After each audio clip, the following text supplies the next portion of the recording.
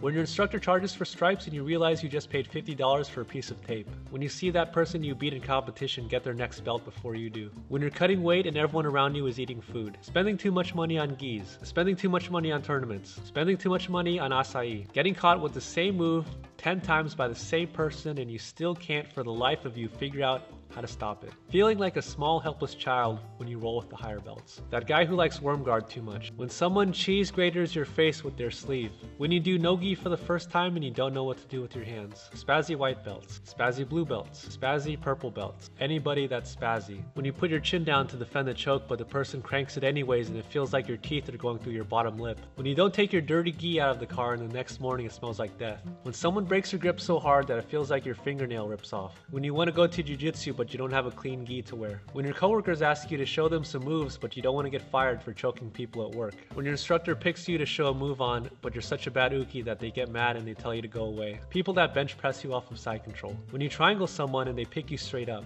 When everyone wants to beat you up because you got your next belt. Your girlfriend getting jealous because you roll with other girls. The amount of time it takes to put a drawstring in some gi pants. When you're completely exhausted and your instructor asks to roll with you. When someone's belt goes over your face and it smells like they've never washed it. Getting your hair stepped on. Too many people in your division. Not enough people in your division. When you have to choose between eating something with garlic or going to Jiu Jitsu. When your opponent has a crowd of people cheering for him and you have nobody cornering you. When your opponent's coach is yelling at the referee in Portuguese to give the other guy points. When you see a cute girl at a tournament but her boyfriend's a black belt. When you're too big to bear bolo. When your legs are too fat to close a triangle. When your flexibility sucks. When you're doing no-gi and the other person is so sweaty they slip out of everything. When your partner swears to you they're not sick but after you train with them you get sick.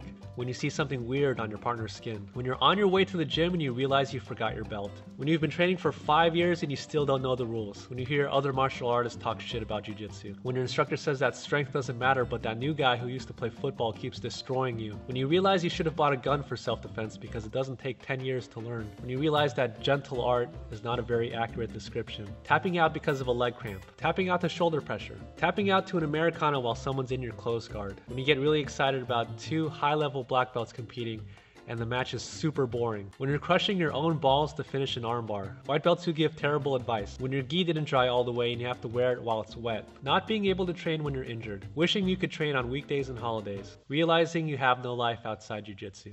Hey, what's up guys? I hope you liked the video. I make new videos every Thursday, so I hope you can join me next week for more. If you'd like to support my channel, you can subscribe or share the video with your friends. That would really help me out, and I'd love to hear from you guys, so feel free to leave me some feedback in the comments section below. Thanks again for watching.